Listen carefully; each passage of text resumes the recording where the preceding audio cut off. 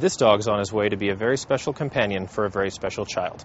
Tonka, an 18-month-old golden retriever, will be sent to Cambridge, Ontario this week to undergo training to be the companion dog for an autistic child.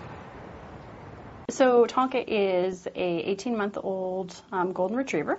Tonka goes everywhere all day long with me. So he might be daycare, dry cleaners, business lunch with me, gala in the evening.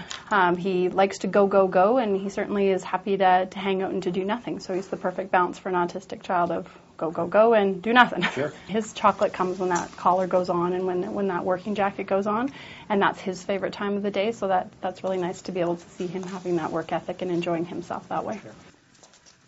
While Allison and her family are sad to see Tonka go, knowing that he's going to help a child with special needs makes them feel a lot better.